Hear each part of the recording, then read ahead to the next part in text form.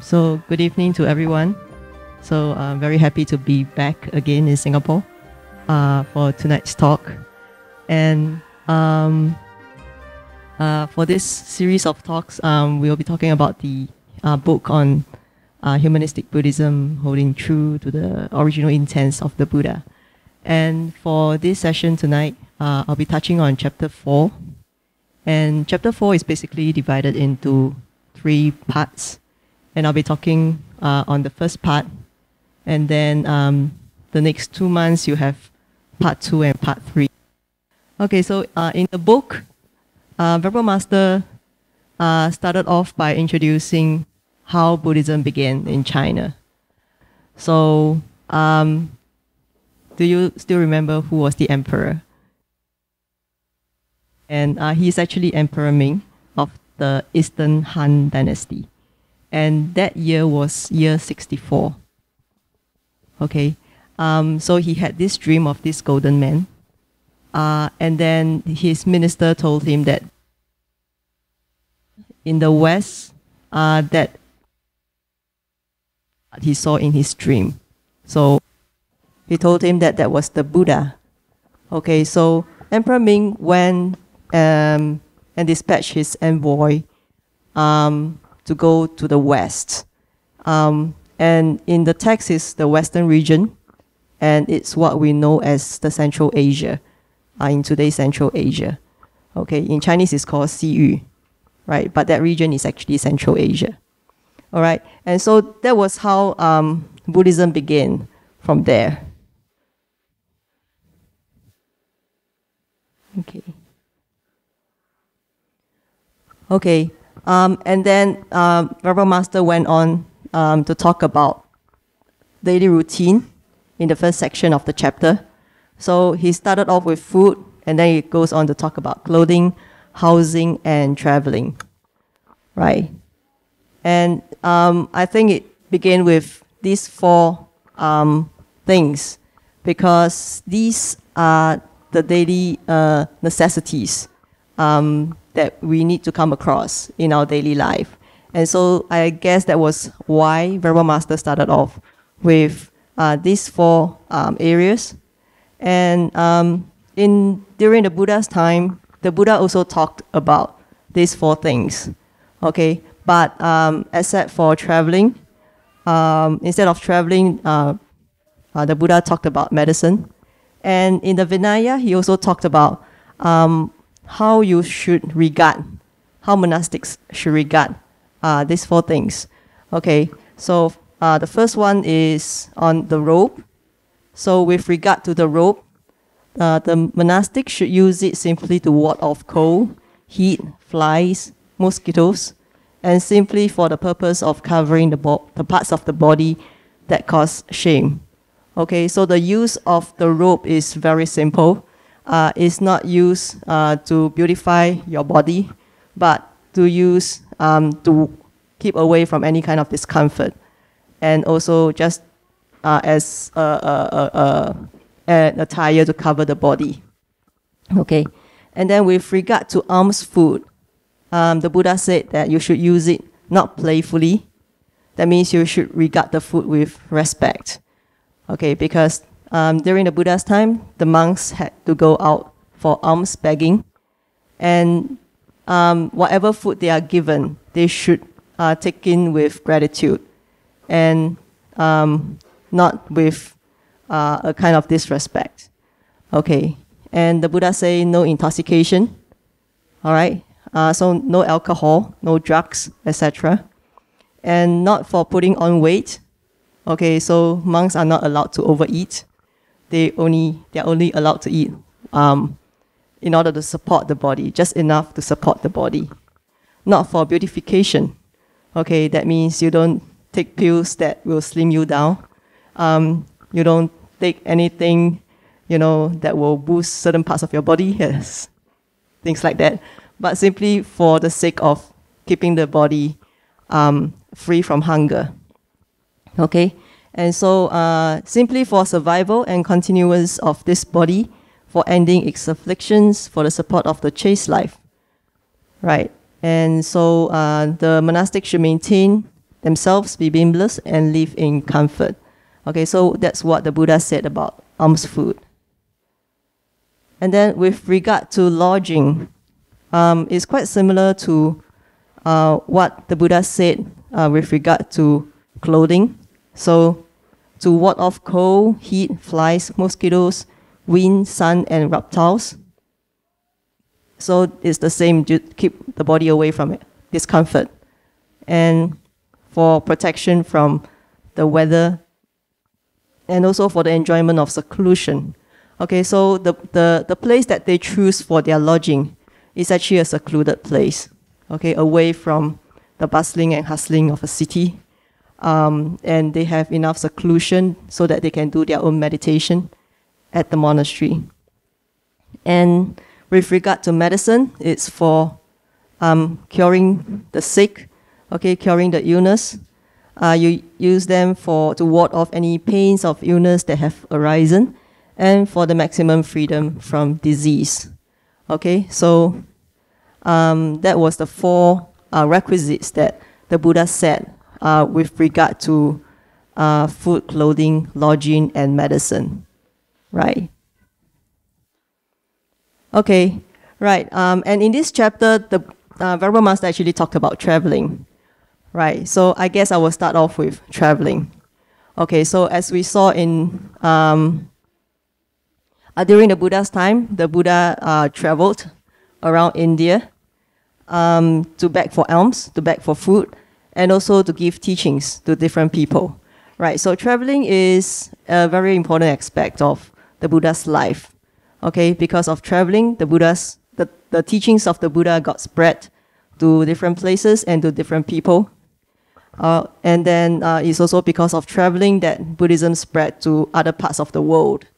Okay, so as we saw in the video, in the year 64, Buddhism was spread into China.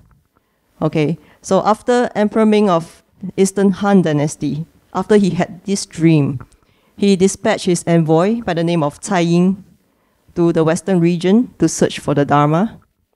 And Cai Ying went to this place called Da Rou Zhi. All right, Da Rou Zhi is no longer existing in today's world.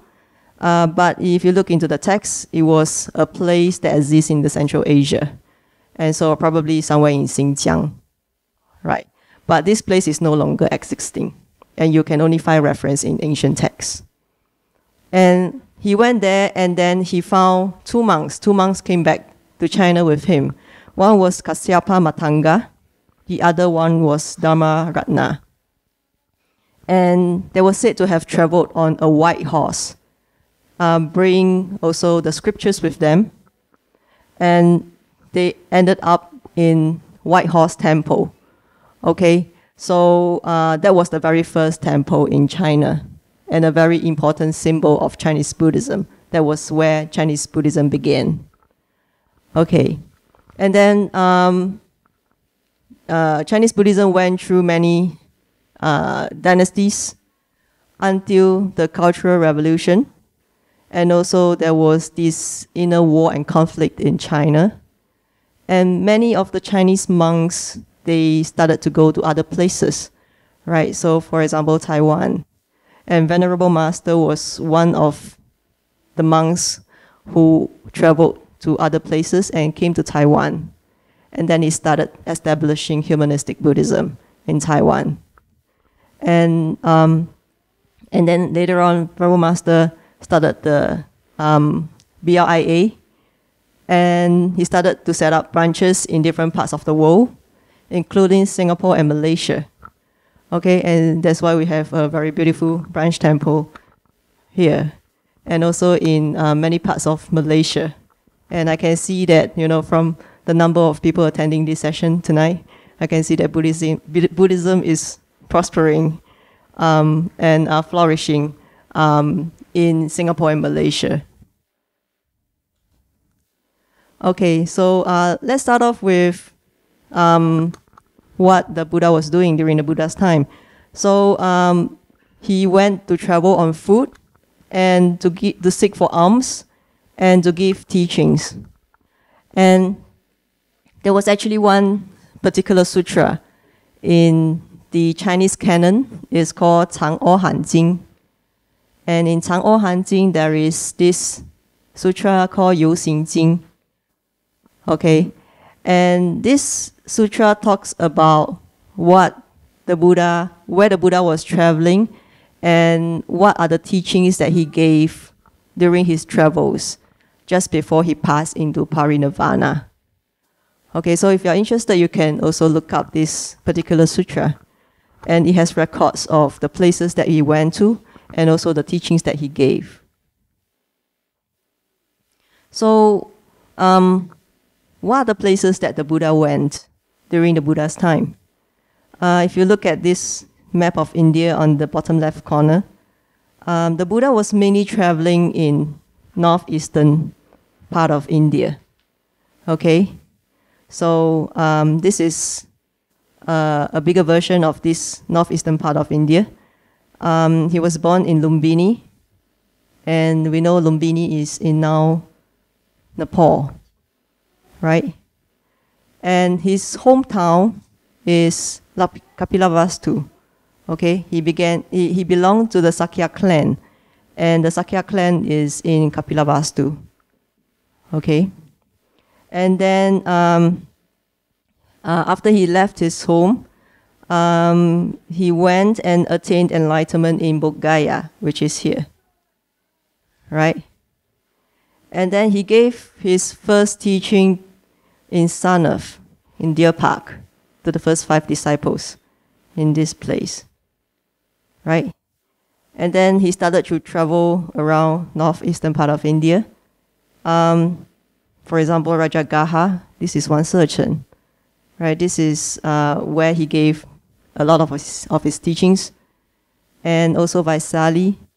And then Sankasya is where he came down from the heavens. And then finally, at the end of his life, he traveled to Kushinagara and he passed away. Okay, so these are some of the places that he went to, and they were mostly in northeastern India. Okay. Okay, and when Buddhism was spread into China, this practice of traveling by foot, we call in Chinese 行脚托钵. Okay, 行脚 means to go on foot, to travel on foot, and 托钵 means to seek for alms, right? Okay, but in Chinese Buddhism, it is not part of the culture in China to seek for alms. Okay, so there isn't really 托钵. There is mostly 行脚. But in Chan Buddhism, 行脚 is also done in a quite different way. So instead of begging for alms, the monks travel from monastery to monastery, okay, to seek for teachings, to seek for the right teacher, etc. Okay, so and there is a period of time where the monks would travel between Mazhu Daoyi's monastery in Jiangxi and Shitou Xiqian's monastery in Hunan. Okay, so there's one monastery in Jiangxi and the other one is in Hunan. And so that's why they say 跑江湖. Okay, that means the Jianghu roamers, okay, they go to Jiangxi and Hunan, in between these two monasteries. And so many people, when they watch the TV drama, they say 跑江湖 means travel around the world. Okay, but actually, it actually came from this Chan Buddhism, and it means to travel between these two monasteries. Okay, and I was very curious whether there were any monks in China who actually did what the Buddha did during the Buddha's time, like they travel and seek for alms. Right. So we know that in Chinese Buddhism, they don't have this tradition of 托钵, okay, but they actually go to the dining hall. So the process of seeking for alms. In China, it was transformed into going to the dining hall instead. Okay, it came out. Right. Yeah, I got this from the internet. This is a group of nuns who have this practice of alms procession for 2 weeks in China. And you can see they are carrying their own backpacks, and they have their own sleeping mat, and then they carry a staff. Okay, and they walk for 2 weeks, and they follow the tradition of the Buddha. Okay. And this particular temple is in Liaoning province in northeastern China. And they are not allowed to take money. They are only allowed to beg for alms or beg for food. And they are not allowed to touch the money. So that's following the precepts that the Buddha has laid down. And the temple doesn't have a donation box. Okay. And they only eat once at noon, and they only sleep for 4 hours a day. They meditate. They do a lot of meditation, and they meditate for what it takes to burn 5 incense. So I guess that's probably at least 5 hours. And they would go for the pilgrimage, which they call Angya. Angya is actually a Japanese term, which means 行脚. Okay. They go for this procession every year after the Mid-Autumn Festival. And they have done it for the past 17 years. Okay, they started in year 2000, and they have been doing this for the past 16 to 17 years. Okay, so these are some of the photos that was shown on the article. This is devotees showing respect to the nuns. And then when they come across any dead animals, they would bury it. Right, like this one, I believe it has been run over by a car. Okay, and so they will pick them up, and then they would bury it. And then they will dedicate the merits to the dead animals. And also they perform some rituals along the way. And they also do their meditation. And they only collect food. So they don't have any money. They don't carry any money. Okay, so this is the food that they collected. And then having their meal at noon. Okay, so it's like sort of trying to lead the life of the Buddha during the Buddha's time. Okay, reading the sutras. And then they have some write their journals, or they do their drawings. And then they sleep on the street.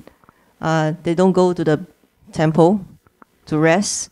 And they find along the way, as they are doing their pilgrimage, they find a place to sleep on the street.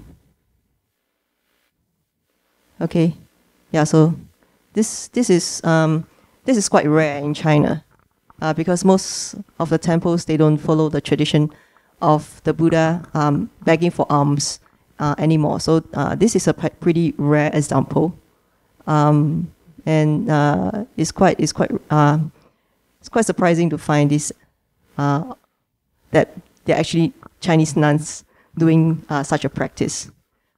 Okay, so we know that the practice of tuopo has been transformed.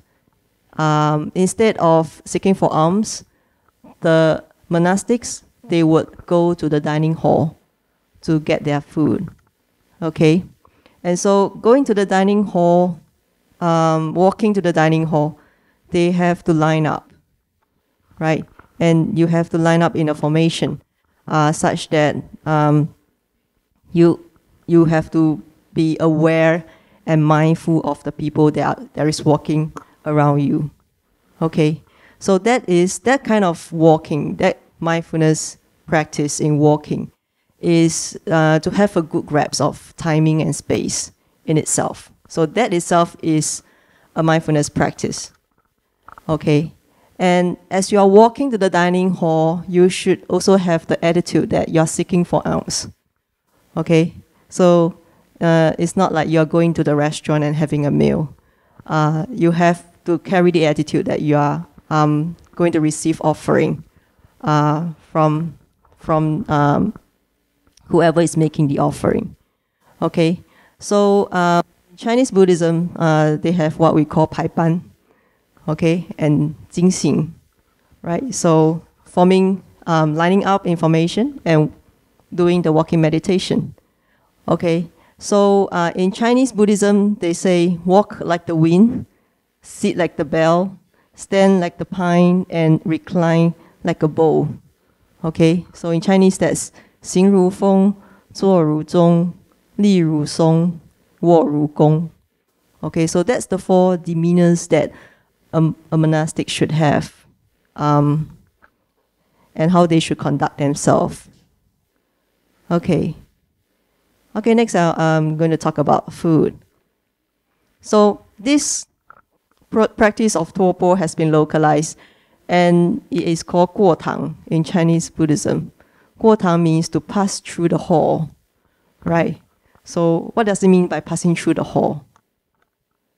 It means that we should be detached to whatever we are given. Okay, so if you have a very delicious green curry, you should be detached, right? Or if you have something that's horrible and terrible to eat, you should also remain detached. Okay, so the practice is to be detached to whatever you are given.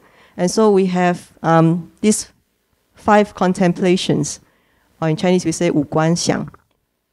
And the 5 contemplations involve being grateful for what you're given, and to reflect on your own cultivation. Okay, so in Chinese we say 应供. Okay, 应供 means to be worthy of what you're offered. Okay, so another term of the arahat is 应供. Okay, that means to be worthy of the offering, you need to be an arahat. Okay, so the practice of 过堂 is also to reflect on your own cultivation. That means you haven't been worthy of the offering, and so you should reflect on your own cultivation, and also to be this to be unbiased towards what you are given, and you should think that you are taking in this food for the sake of maintaining this body for the spiritual practice. Okay, so in Chinese Buddhism, the dining hall we also call it 五观堂. That means a hall where we do the 5 contemplations. All right, and we know during the Buddha's time that we don't eat after lunch. No, we don't eat after noon, right? The midday meal is taken before noon. Okay, that's because of a particular precept. And but in Chinese Buddhism, that's quite difficult. Okay, because in India, the monks do a lot of meditation, and they can survive without an extra meal. They can get by with having a meal by the midday. But in Chinese Buddhism, the monks don't go for alms begging, and they have to grow their own food, right? They have to sustain their own meals, like they have to do farming. And so there's a lot of manual work involved. Okay, and so there was this additional meal that's added to the day, and that meal was regarded to be a medicine instead of a proper meal. Okay, so you notice we don't actually wear our robes when we go to the dining hall for the medicinal meal. Okay, we only wear the robes when we go for the morning and the midday meal. and we don't, because that the extra meal that's added, what we call dinner, is actually a kind of medicine. Okay, it's not supposed to be a proper meal. Okay, and this medicinal meal in Chinese we call 药食. Okay, 食 is stone, right? And so when I was in the Buddhist college, I used to wonder, why is it that this meal is called 药食? Why is it that we eat a stone for dinner? Is a stone edible in the first place? And why do we eat a stone? So I was wondering, so I went to check out. And according to the dictionary, Fo Guang dictionary, for the Chan Buddhist practitioners, they would place a heated stone on the stomach to ward off the cold and to ward off hunger. Okay? And so this stone was a symbol of that medicinal meal. Okay, and so the medicinal meal was, in Chinese, is called 药食. And of course, in some places, in some case, you can also call it 药食, 食物的食. Okay, but 药食 actually came from this story, whereby the monks actually put a heated piece of stone to get rid of the hunger and the cold. I've never tried that, but I think you can try that and see for yourself. Okay, so what's a Buddhist diet? Or in Chinese we call 斋菜. Right? 斋 actually means 清净, or it means purity. Right? And during the Buddha's time, the Buddha said that there should be no killing. He emphasized this as one of the precepts. Okay? And that the food should be prepared based on non-violence, or ahimsa. Okay? The Buddha didn't say that you have to be a vegetarian, right? And the Buddha himself also took meat. But he did say that if you need to take meat, it should be triply clean meat, or what we call in Chinese 三净肉. Okay? And so what does it mean by 三净肉? What does it mean by triply clean meat? It means that this meat that is prepared for you, it should not have been seen. This animal should not be seen to have been killed, and it should not have been hurt. You should not have been hurt to have it killed for you, and it should not be suspected to have been killed for you. Okay, so that was the condition that the Buddha set for the monastics if they need to take meat. Okay, and then the Buddha also said that there should be no alcohol, because that would disturb your meditation, and also it might lead you to breaking the other precepts if you do not have a clear mind. Okay, so no alcohol. And then the Buddha also said that no 5 pungent spices. Okay, so no onions, no garlic, etc. No 五辛 in Chinese. Yeah, 五辛. Why is it that the Buddha said that there should be no 5 spices? Okay, according to 楞严经, it says that if these 5 spices is cooked, it might lead to greed and attachment. If these 5 spices is eaten raw, it might lead to anger and hatred. And if you take in these 5 spices, the gods will stay away from you.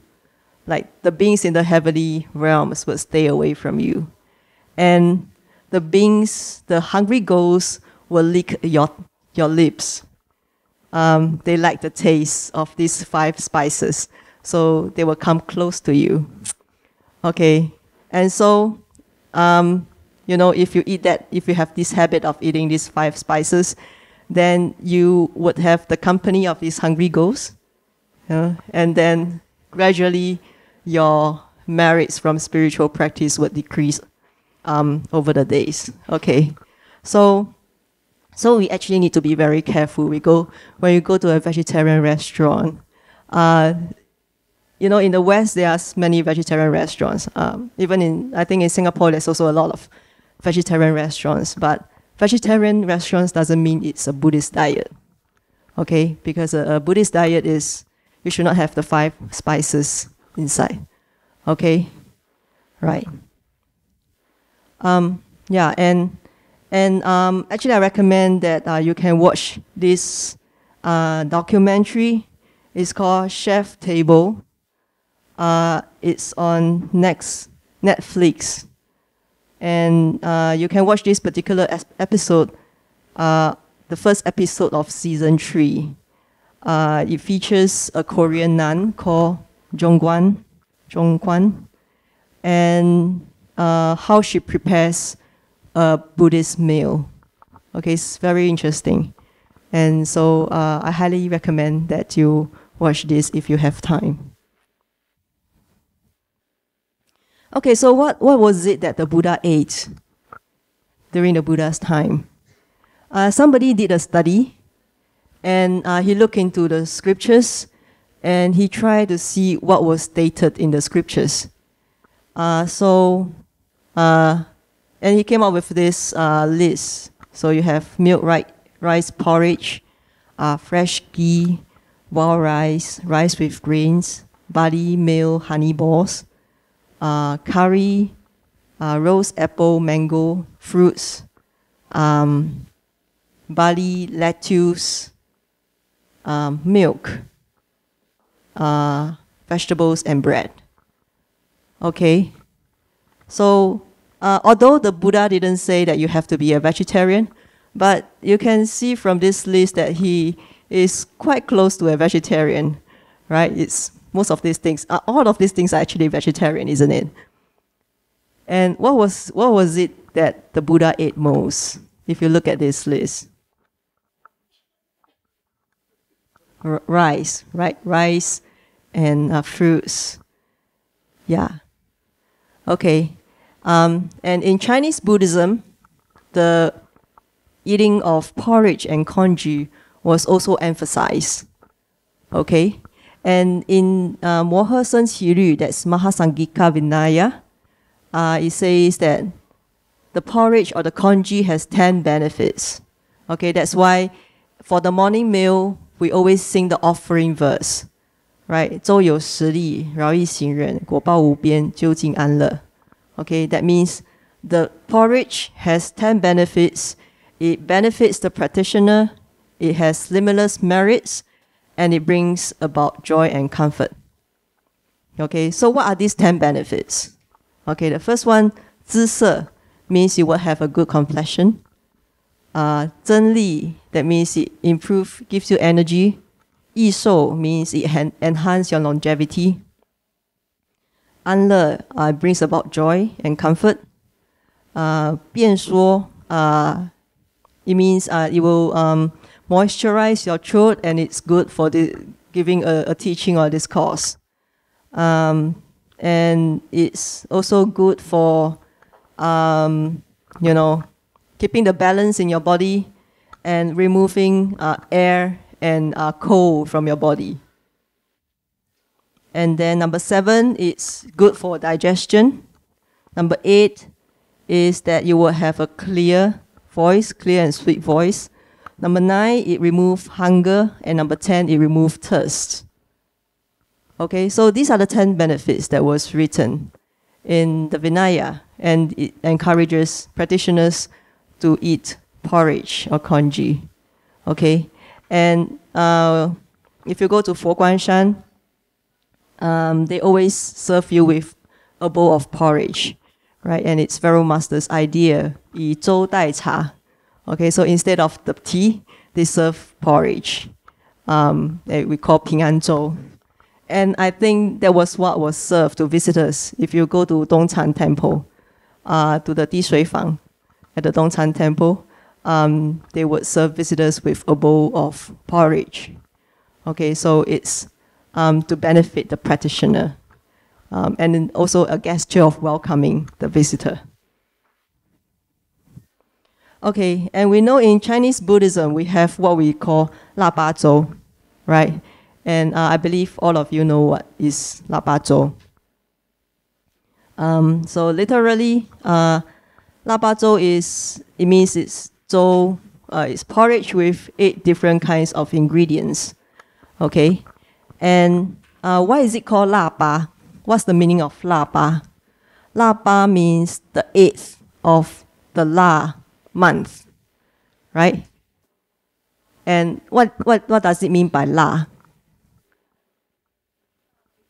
La yue. Okay. And okay, right. La actually means offering, making an offering to your ancestors. Okay, it's the month where they make an offering. Okay, so on the 8th of the la yue, we take in lapa zhou, right? And it has 8 ingredients to symbolize lapa. And it is taken to commemorate the Buddha's enlightenment. Okay, so because the Buddha, the day when we celebrate the Buddha's enlightenment in Chinese Buddhism, we celebrate it in the 12th lunar month, the 8th of the 12th lunar month, right? On that day we call Fa Bao Jie, right? And we eat lapa zhou, right? Okay. But if you look into the scriptures, the 12th lunar month is actually winter time in China, right? It's somewhere around January. We usually eat lapa zhou in January. So that's winter time. Of course, in Singapore, there's no seasons. But in Taiwan and China, that's winter time, okay? But if you look into the scriptures, for example, 长欧汉经 and 过去现在因果经, the Buddha was enlightened on the 8th of the 2nd month. Okay? And in some scriptures, they say 4月8日, that means 8th of the 4th month. And then 大唐西域记做3月8日 or 3月15日. So it's somewhere between the 2nd to the 4th month, right? If you look into the scriptures. And the 2nd month to the 4th month is springtime, isn't it? But why do we eat in winter time? Why do we eat in winter time since the Buddha was enlightened in springtime when the flowers were blossoming and the weather is pleasant? Why do we eat? Why do we eat? You don't know? Okay. According to the text in the Song Dynasty, it's because during the Song Dynasty, they have a calendar called Zhou Li. That means the Zhou calendar. And the Zhou calendar starts from the 11th lunar month. Okay? And during the Song Dynasty, they follow the scriptures. The Buddha was enlightened in 2月初八. Okay, so they follow this particular date, the 8th of the 2nd month. And so they call the 2nd month as La Yue. Okay, so the 2nd month was named as La Yue. So La Yue became the 2nd month, and it turns out to be the 12th lunar month. Okay, because they were following the Zhou calendar. And Zhou calendar starts on 11th lunar month. And so the 2nd month becomes the 12th lunar month. Okay, and so that's why today when we eat lapa zhou, we eat on the 12th lunar month. Okay, but you can still remember the Buddha was actually enlightened in spring. And we can still eat the porridge in winter, right? Okay, so today when we celebrate the Buddha's enlightenment, we eat lapa zhou, right? We eat congee. But what was it that the Buddha actually ate during the Buddha's time? What was it that was given to him just before he was enlightened? What was it that you normally read about? What did he receive? Goat's milk. Somebody said milk rice, right? Okay, so there is many different versions in the sutra, and one of the most common version that is that he was given a bowl of milk by Sujata, by this girl, shepherdess called Sujata, right? And so I went to look up the scripture and to see whether it's true. So I look up this particular sutra. It's called Fo Ben Xing Ji Jing. And you can find this sutra in Fo Guang Ben Yuan Zhang, okay, which is just published recently. And you can also find it in the, if you want to read the sutra in English, it's in the Abhiniskramana Sutra. It has been translated as Romantic Legend of Sakya Buddha. And it's available on Google Books. Okay, you can download the whole PDF on Google Books. All right? And in this particular sutra, it says that after the Buddha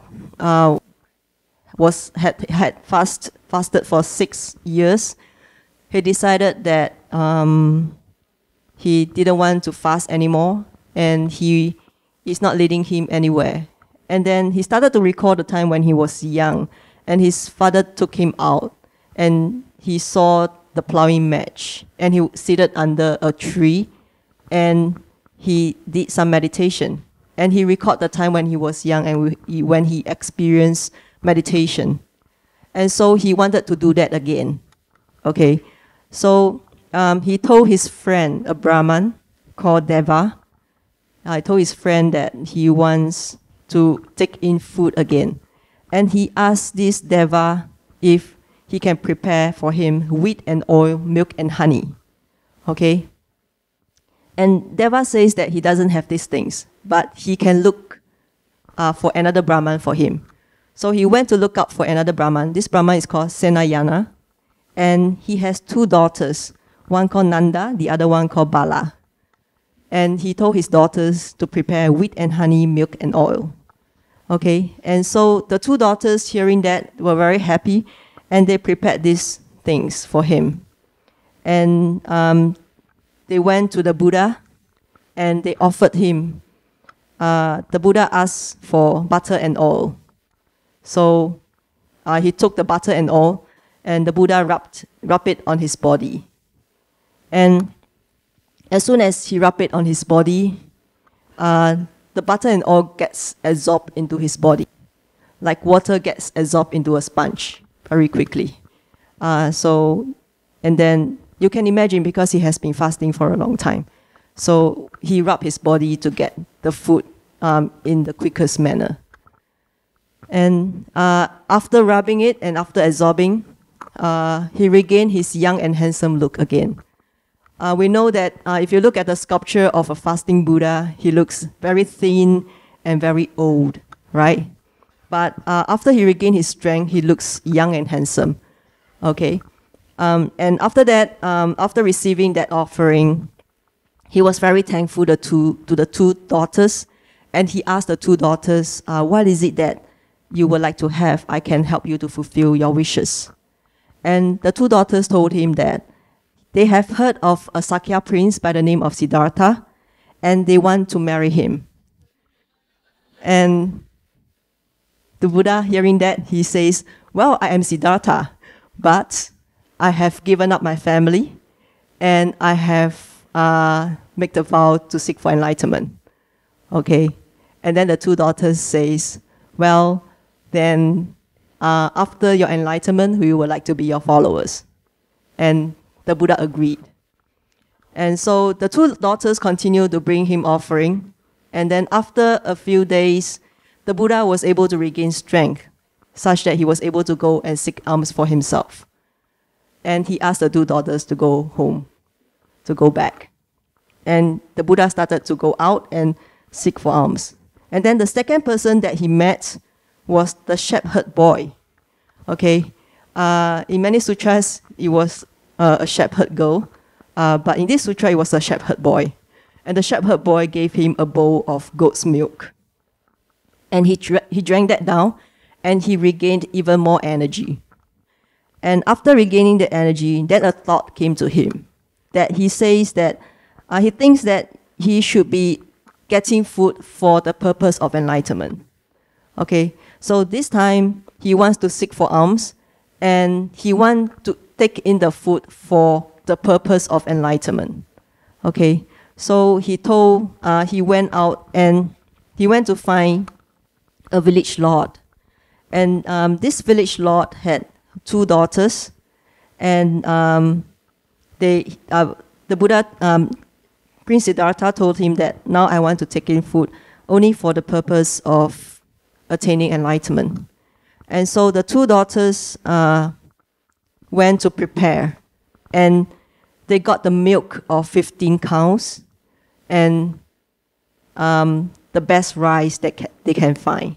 And they mixed the milk with the rice. And so it was a bowl of milk rice. Okay, and then when the Buddha went to seek for alms to that particular household, the 2 daughters brought out that milk rice, and it was Sujata who brought it out to the Buddha. And when the Buddha saw that bowl of milk rice, he decided that that would be the food that would lead to his enlightenment. So he took that in. Okay, and then after that, he made the vow to be enlightened. Okay, so that was the story in this particular sutra. So the thing in this sutra that was given to him was the rice milk.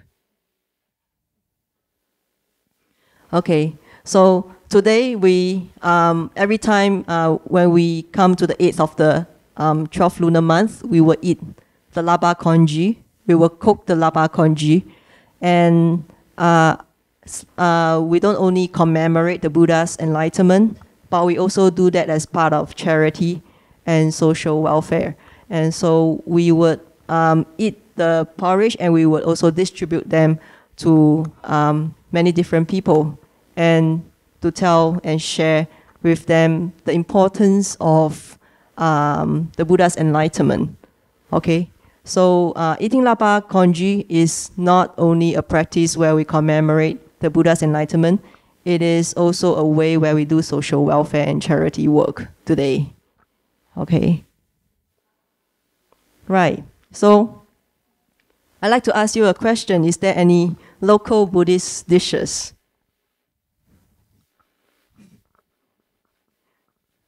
I know Di Sui Fang prepared prawn noodles today. Okay. 3 days ago, I came to Kuala Lumpur, and they took me to this Thai vegetarian restaurant, and I ordered lo han zai. And it was very delicious. It was done in the Thai way. It's probably a local adaptation of lo han zai. And anybody knows why it's called lo han zai? Okay, this particular dish is actually a stew of 18 different ingredients. Okay, and the 18 represents 18 arahats. Okay, and 18 arahats is actually a feature of Chinese Buddhism. Okay, and so this particular dish was called lo han zai.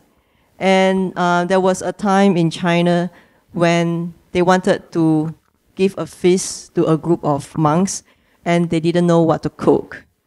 And so they came out with this dish whereby they put 18 different ingredients and they offer it to the monks. And so that's why, and then this dish became popular, and over time it's called lo han zai.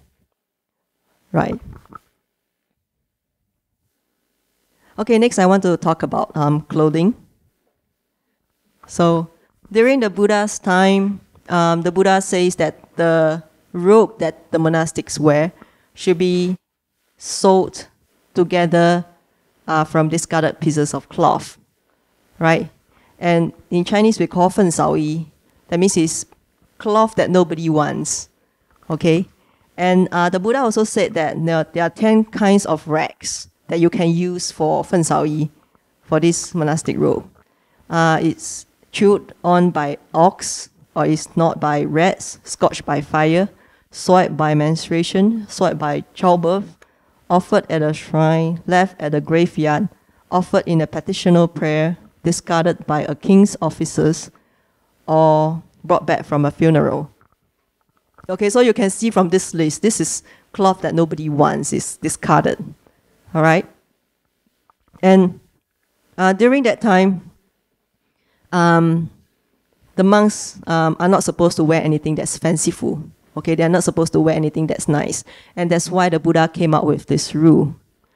But at the same time, there are also devotees who want to make offering of robe to the monks. Okay?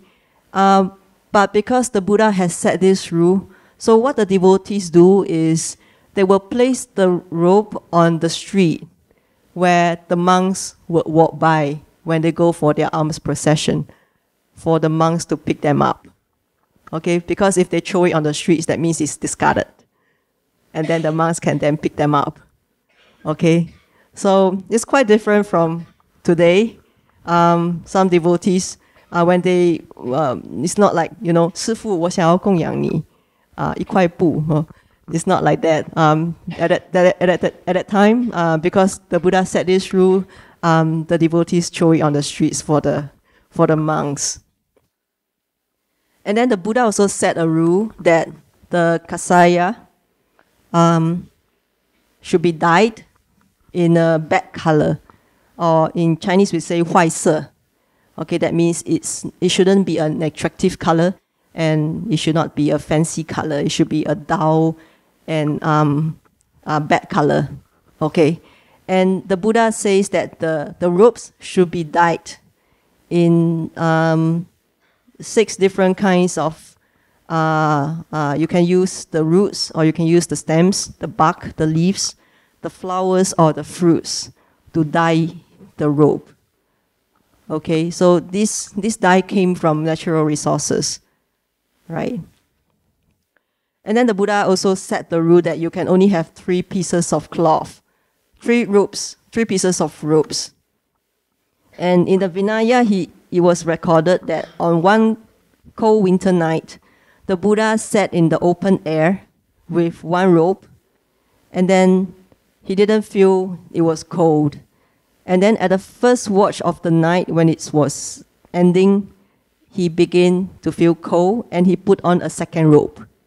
Okay, and then later on into deep into the night again, he feel cold again, and then he put on a 3rd robe, and then he passed through the night, and then he thinks, he decided that would be enough for the monastics, and so he set this rule that all monastics are allowed to have only three robes. Okay, and these 3 robes is one is the outer robe, one is the upper robe, and one is the inner robe. Okay. And the Buddha also said that these 3 robes that a monastic have, they have to carry all the time. Okay, wherever they go. Okay, and why is that? Because once a monk went to seek for alms, he wore his upper robe and his inner robe, and he left his outer robe. So when he seek for alms and when he came back, his robe was stolen. The outer robe was stolen. So the Buddha set the rule, you have to carry 3 robes all the time. Okay. So in Chinese we say 三衣不离身. That means you have to carry all the time. And also if you look at the scriptures, we always say, for example, 舍利弗既从坐起，偏袒右肩, right? 合掌向佛做誓言, etc., etc. And so, 偏袒右肩, that means to bear the right shoulder. Okay, and we have to wear the robes bearing the right shoulder. Okay, and why is that? Bearing the right shoulder is actually not a Buddhist practice. It was an Indian tradition. And Buddhism adopted that practice. And it actually means to be of service, okay? And to listen to instructions and to pay respect, okay? So in the sutra, if you look closely, for example, Sariputra, 舍利弗既从坐起，偏袒右肩. That means Sariputra got up from his seat and then he bares his right shoulder. Okay? That means when he's prostrating to the Buddha, then he bares his right shoulder. Okay? He doesn't have to bear it all the time. Okay? So in some of the Tibetan, for example, some of the talks given by a Tibetan Lama, usually they will prostrate to the Buddha statue before they got on to their seat. And you will notice that they don't actually have the robe, they don't actually bear the right shoulder all the time. They wear it across both shoulders, and when they make their prostrations, then they will put it across their left shoulder and they will bear the right shoulder. And then they will make the 3 prostrations, and then after that they will cover both shoulders again and go on to their seat and start the talk. Okay, so Pin Han Yu Jian is that you have that gesture of paying respect. Right? Okay, so there are 3 robes. This is the inner robe, and it covers the lower body. It's called Antavasa, and it's made from 5 stripes of cloth. And this is used for most of the chores that a monk would do. Okay, and then we have the Uttarasanga, which is called the upper robe, and it has 7 stripes in the Chinese robe, and it's worn when eating, prostrating, or listening to Dharma talks. Okay. And then we have this Sangati, which is the outer robe. And the outer robe is worn, is made from 2 layers of cloth, and is to keep warm. And it can be used as a bedding or sitting mat, and it's worn when going out of the temple, okay, during the Buddha's time. And also, the Kasaya was designed by the Buddha to have patch feel, like patch-like feel like patches. Okay, that's because the Buddha, once he went out and he saw the field of Magadha, and he saw that it was laid out in strips and lines, and the fields actually represent fields of merit. Okay, so the robe that the monastics wear actually symbolize fields of merit. Okay, so when you make an offering to the monastic, you're actually planting a seed in your field of merit. Okay, so that's what it symbolizes. Okay, and then when Buddhism came into China, then the Buddhist robe has to be localized. Okay, for some reasons. One is that China has a colder climate than India. Okay, so it's not practical to wear what the Indian monastics were wearing. And then it's also improper for the Chinese to bare their body. Okay, so Chinese are more conservative. And then the temples, they have been to be self-sufficient. So that means they have to do their own farming, and they have to do their own, they grow their own crops for their own food. Okay, so to wear the Antavasa is actually not very practical. Okay, so to wear the 5-stripe robe is actually not very practical. Okay, so in Chinese Buddhism, the robe was adapted into something more practical. Okay, so this is the 7-stripe robe, and then this is the 9-stripe robe. Okay, the 7-stripe robe is actually the Uttarasanga. This is worn when we go for Dharma services, usual daily Dharma services. And then this is the 9-stripe robe, and it's worn for more important occasions. And during the ordination, we are actually given 3 robes, the 5, the 7, and the 9-stripe. But we don't actually wear the 5-stripe robe, okay? Because it's not practical. The 5-stripe robe is supposed to be something that we wear for everyday use. And so if we have to wear the 5-stripe robe, it's not a practical attire. Okay, so although we receive it during the ordination, we don't actually wear it. Okay, and then this is an even more elaborated form of the robe. the 25 stripe Hong Zu Yi, the red robe. Okay, and this is worn by eminent monks or the master of ceremony during a Dharma ritual. They would wear this Hong Zu Yi.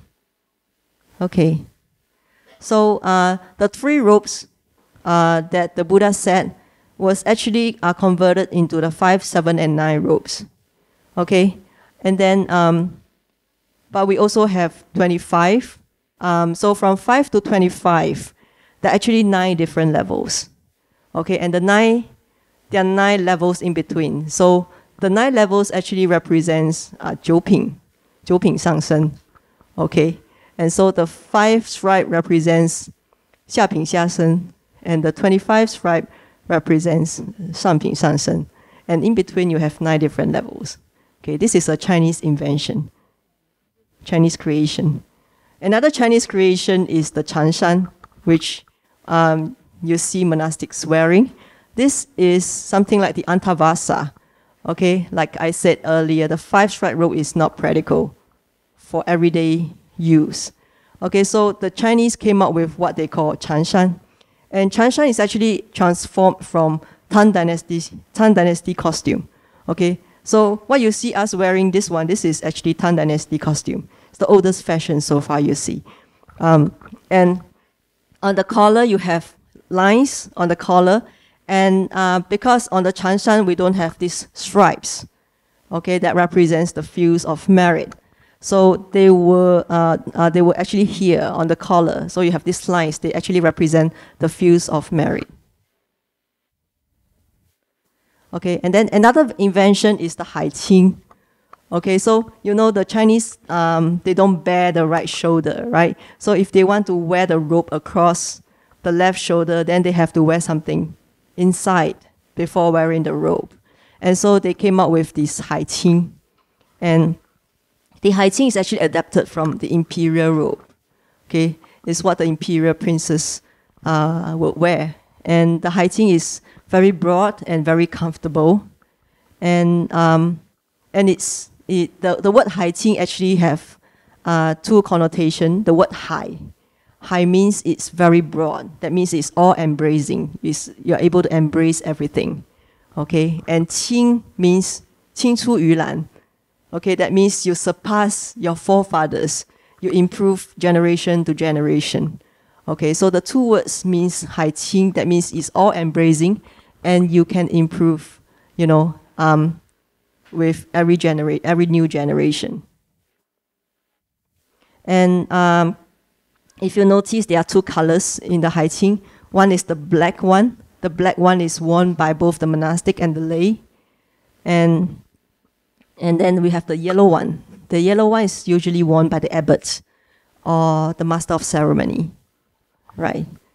And of course, we have some other monastic clothing like the duan gua and the zong gua and etc. And these are all Chinese creations. And so we've seen what the monastic wear, the robe. And what about the lay people? The lay people wear what you call man yi, right? And it's actually originated from this word pata. And it's worn by the novice. And then it was extended to include the lay people. Okay, and the man yi we also call li can yi. That means a robe you wear for repentance. And according to the text, you're not supposed, you're only allowed to wear this during the Dharma services. If you do go to the market, you're not allowed to wear to the supermarket, NTUC, etc. Yeah. Okay, so, and we've seen, you know, what Chinese monastics wear. And what about Singaporean monastics? In Singapore, it's very special, I think, also in Malaysia, because we have so many different traditions in Singapore. So we wear whatever tradition we follow. Okay, so it's you have the Chinese tradition, and then you have the Tibetan tradition, and then you have the Theravada tradition. Okay, so, and my question is it possible for Singapore to have its own monastic robe, to come up with its own Singaporean flavored robe. The red and white one. Okay. Right. I think it's something that we can all think about. And we can take the reference from what the Chinese have done. But I guess it's a bit difficult because, first of all, Singapore is a multiracial, multi-religious place. So, unlike China, where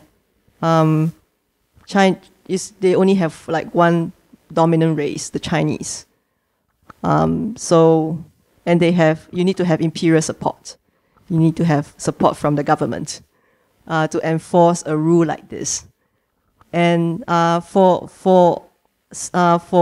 the clothing to be localized in China, it actually took a few dynasties.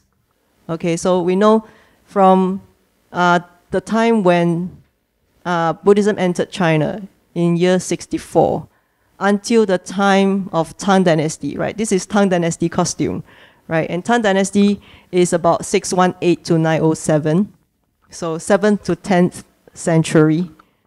So it took about, like, on the average, I think, 600 years to 1,000 years, right? For Chinese Buddhism to come up with its own monastic robe. Okay, so it has that length of time. It needs that length of time. Okay, so I think there's many factors that we need to consider. Okay, right. So, actually, as I was looking into this chapter, I have this question about localization. You know, do you think Singapore is able to develop its own style of Buddhism? Why and why not? Okay, I think this is a question that we can all think about, but I think there's a lot of factors that affect localization, and Buddhism has to be relevant to Singaporeans. Okay, so you need to have people who can actually make very wise decision on how this would affect Buddhism in the future. Okay. I have about 15 minutes. I still have a lot to say. All right, housing. Next on housing. During the Buddha's time, there are two main monasteries. One is the Bamboo Grove, and the other one is Jetavana Vihara. Okay, this is how Bamboo Grove look like. Now there are still bamboo shoots, but the whole place is already in ruins. And this place has two origins in the sutra.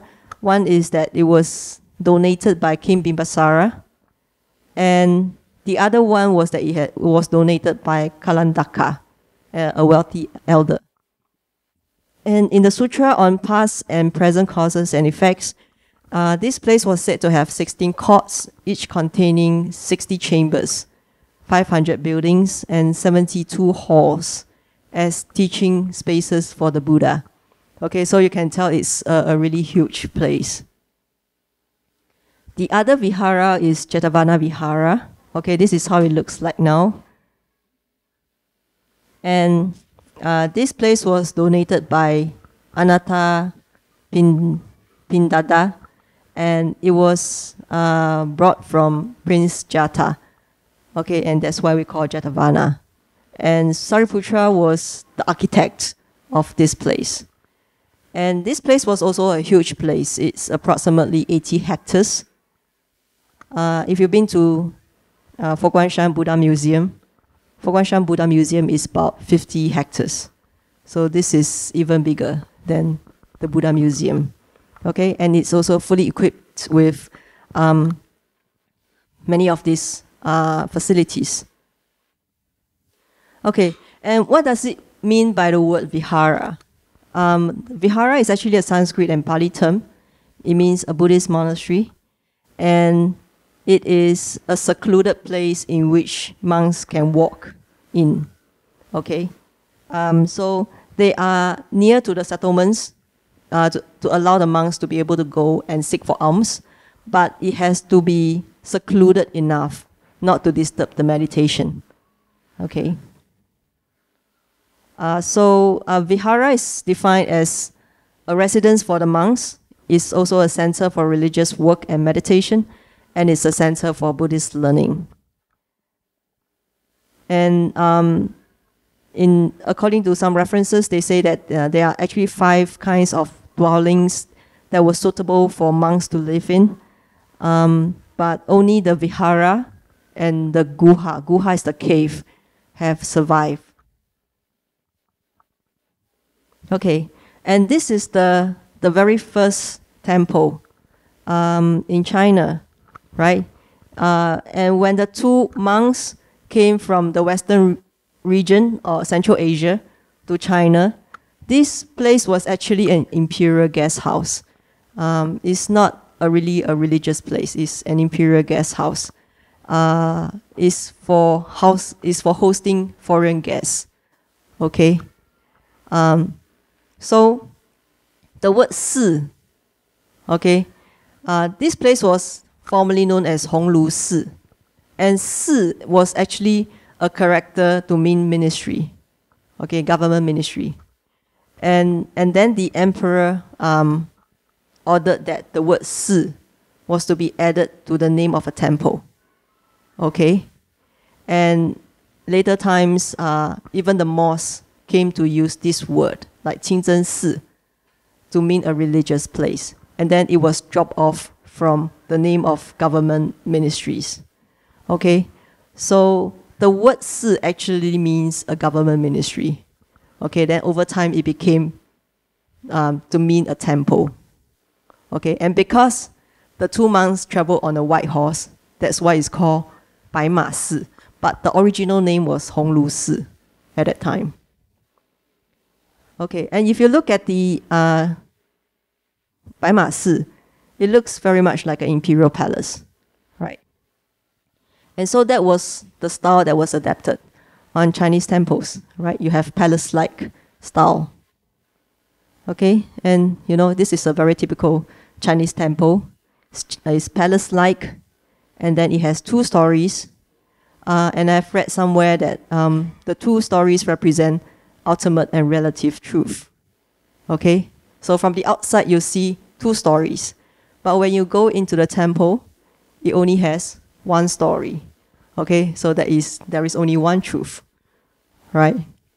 And also you can see these bracket sets. They are also a part of Chinese temple architecture. Okay, and in Chinese we call a temple a Si Yuan, right? And Si Yuan can mean a vihara. Vihara is a dwelling place for the monks to walk in, a secluded place for the monks to walk in. And another meaning is Sangharama. Okay, Sangha means the Sangha community, the monastic community. Rama means a garden. Okay, so it's a garden for the monastic community. And over time, the Sangharama is developed to have into a monastic complex with 7 halls. 7 is a number to mean complete. Okay, so a monastic complex with 7 halls, that is an ideal Buddhist setting. Okay, so what are the 7 halls? The first one is the stupa or the pagoda to put the relics of the Buddha. The second one is the golden hall or the main hall to put the Buddha statue, the Buddha image. And these 2 halls are supposed to be in the center of the complex.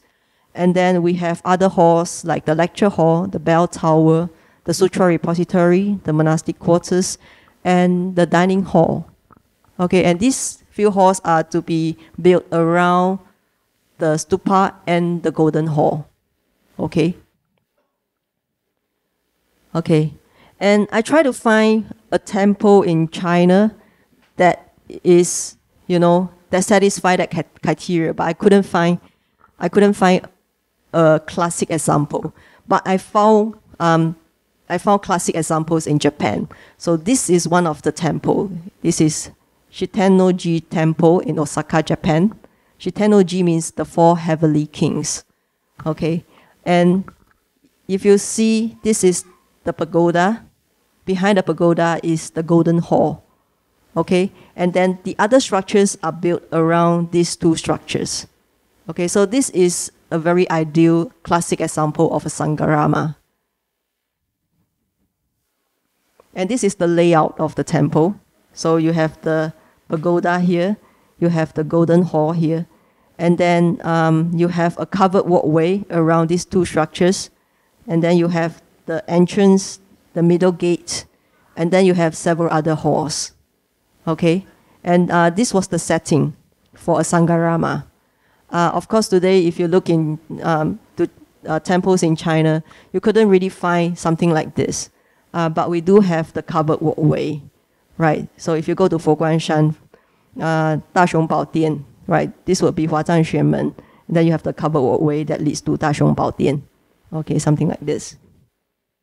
Okay, and the role of a monastery in China, it has the role of a vihara, and but it also has added roles that it is used to help to resolve the problems of the Chinese people.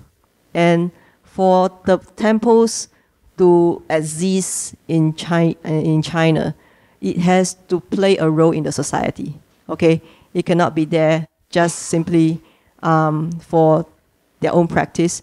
It has to be relevant to the Chinese people.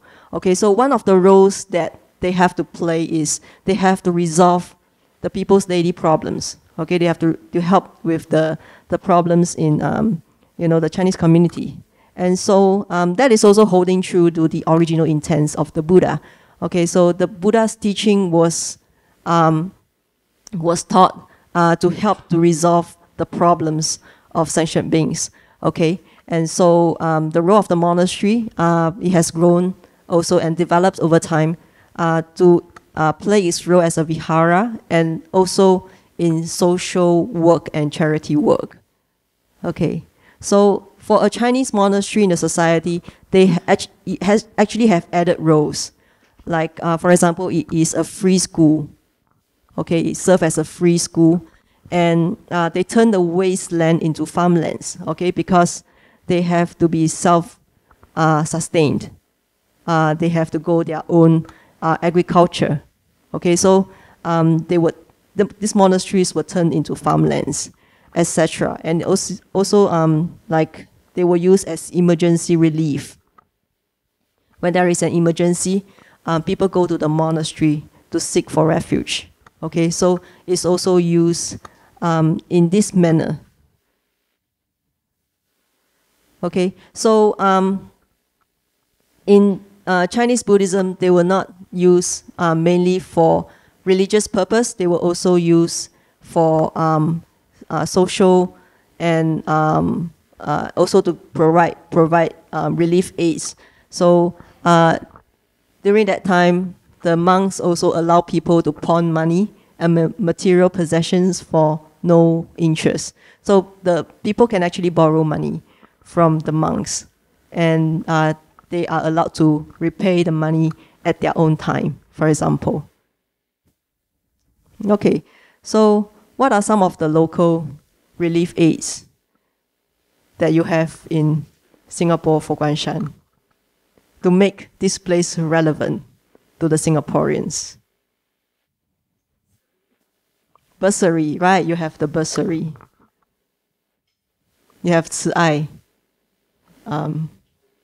childcare, right? Any more?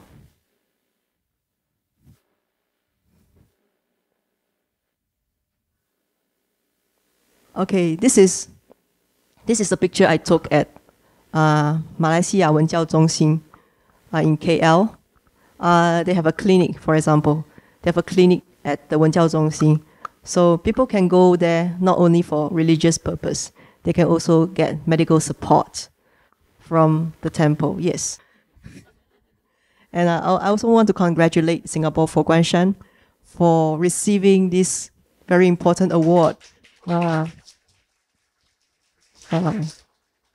Community Spirit Awards, which means that you have Singapore, Fo Guang Shan has actually made this place relevant to the Singaporean community in Singapore. And I heard that Singapore Fo Guang Shan is the only Buddhist organization to receive this award. So I like to congratulate you for all the good work that you have done. Okay. Okay, and then in the book, Venerable Master also talk about how monasteries in China today, they are listed only as a tourist attraction and a commercial venture, and they have admission fees. So it's really a pity that Chinese temples have become a tourist attraction, or else, they would have been able to maintain that kind of architecture and the spirit of a temple, how it should function as a temple. Okay. Okay, so what should a local temple look like? Right, so we have seen many of these Chinese temples. So what should a Singaporean temple look like? Modern. Like Singapore Fo Guang Shan. Right. And it doesn't have to look like a temple, you mean?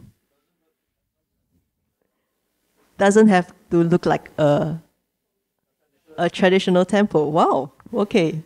That was the answer I was looking for. Okay, so this is Fo Guang Shan Wenjiao Zhongxing in KL. So if you look at this building, if there is no Fo Guang Wenjiao Zhongxing on the building, it will look like just like any other buildings in the neighborhood. Okay, so I think it has localized. Okay, because it blends into the neighborhood. This is Xingma Si, and I